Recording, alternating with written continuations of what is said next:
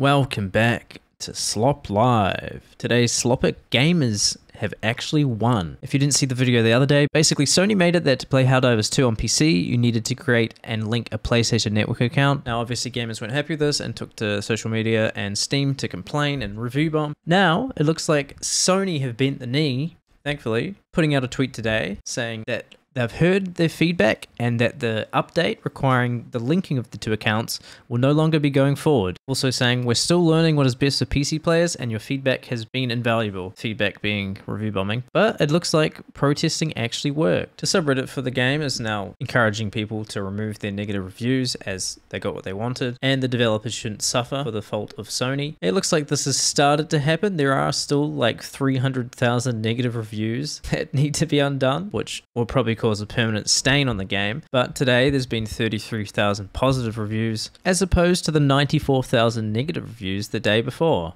Also, the community lead that mentioned that review bombing the game can help them have leeway with Sony has said that they almost got fired for that, saying that turns out that telling people to review bomb and refund a game isn't a popular decision with the publisher. Glad it all worked out. Hopefully they don't just try to pull this again later down the line, but I'm sure they've learned their lesson. About time gamers complain for actually good reason and not because they covered up some cleavage or something. Thanks for slopping by.